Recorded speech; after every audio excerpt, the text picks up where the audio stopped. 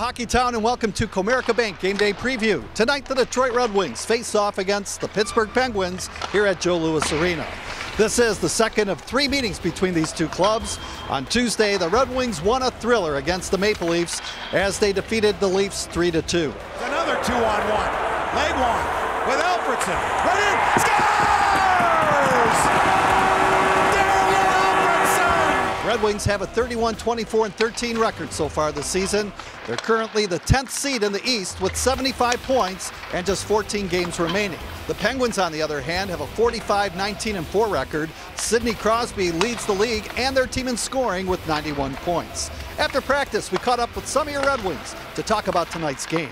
Night in, night out, we gotta battle for our wins and play a full 60-minute game. But I think we're getting better every game, and as hard as it is to play without Pavel and C, I think we're trying to find the best way we can to do that, and we're having some success. Yeah, we just got to keep going. We've done a tremendous job to keep ourselves right there in the hunt, and we just got to keep pushing forward, and hopefully just continue to scrap together points here, and hopefully get some guys back soon, and we can get in. You got a pretty good young crew too. Yeah, we do.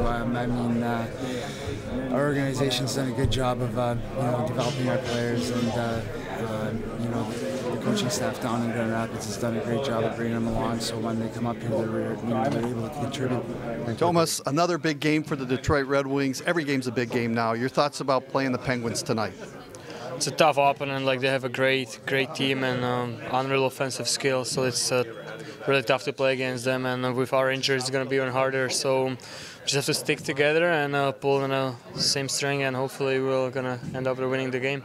What's it like for a player to play against a guy like Sidney Crosby or Evgeny Malkin?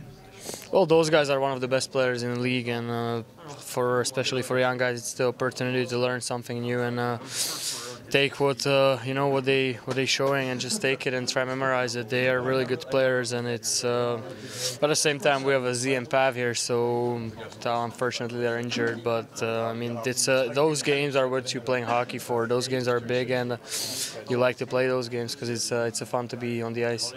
Speaking of injuries, how about overcoming adversity? With all the injuries, now Jonathan Ericsson's on the shelf. What does this Red Wing team have to do to come away with a victory?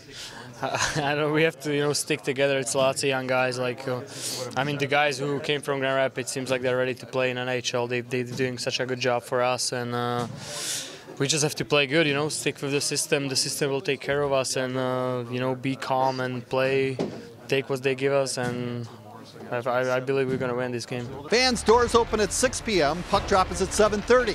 The game will be live on Fox Sports Detroit and the NHL Network US. You can also hear all the action on 97.1 The Ticket. For Comerica Bank Game Day Preview, I'm Ken Kell. Enjoy the game.